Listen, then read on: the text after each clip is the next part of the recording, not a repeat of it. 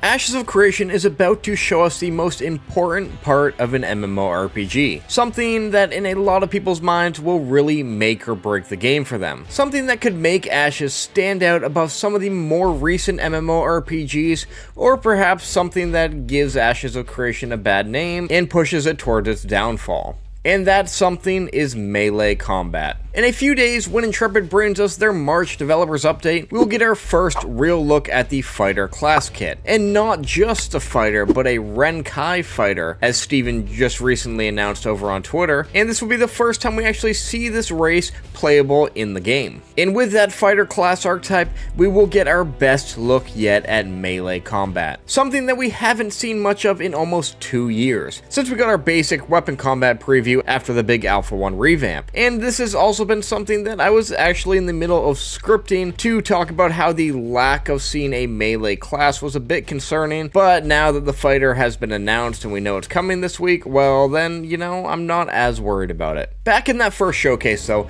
melee combat looked good, at least for a first look at a massive revamp.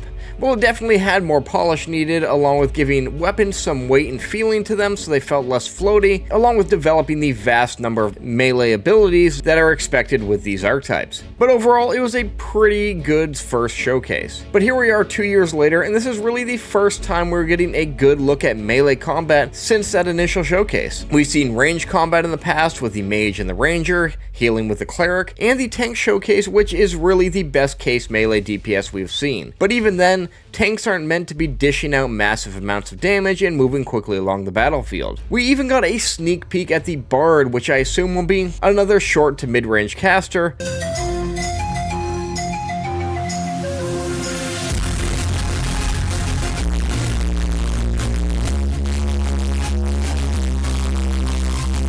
But up until this point, the Rogue and the Fighter, the two primary melee DPS archetypes, have been absent, and that means there's going to be a lot riding on this showcase. As I said, combat is one of the most important features an MMORPG can have. If it's bad, it could ruin the game for a lot of people. No one wants to put hundreds of hours into a game like Ashes of Creation when the system you are using the majority of the time is terrible. But when the combat is good, well, people will hold that game above all else, and you will constantly hear, why couldn't this game do combat like Ashes of Creation does? Luckily though, Intrepid Studios has shown us many times that they are building a game based off player feedback, and this has been proven time and time again as we continue to progress through development and see features get fleshed out based on what players are thinking and based on the feedback they've received, and now it is time to make melee combat the best it possibly can by continuing to give that feedback and seeing this next iteration that Intrepid is about to show us. As I said earlier, last time we saw Melee and the Fighter, combat was hugely improved over Alpha 1, but it still felt floaty.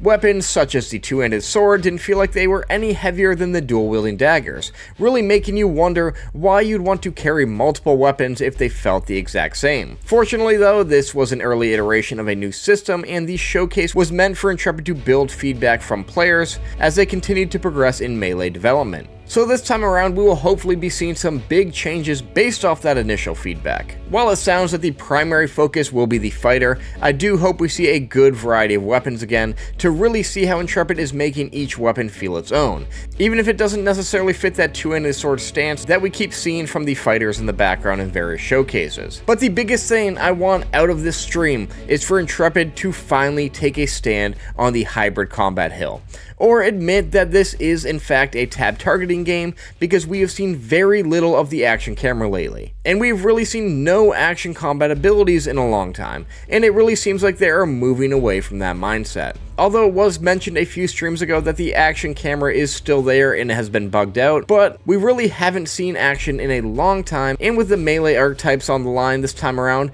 I want to see this addressed. Show me the action camera or give up on the hybrid system. That's pretty much where I'm at with that right now. This stream isn't just about the fighter though. The stream will show us some world progress within Verra and some story arc progression as we head back into Oakenbane Keep, a zone we first saw over a year ago when Intrepid gave us our first look at that tank archetype. and a zone that was teased again in the last showcase as a story arc was triggered in the end, igniting the tree in the background, with what appears to be flames setting off a big change in the environment.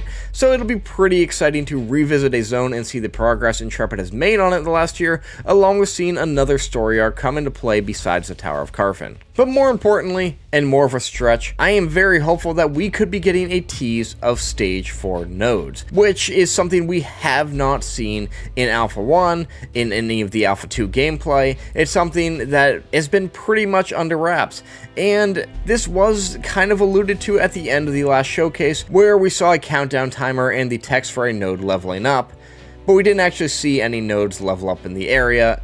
So I'm hoping that that was actually a tease for something bigger, and maybe we're going to jump into a Stage 4 node this time around when Steven starts out the stream. But that's just getting my hopes up. We will have to wait until Friday to find out.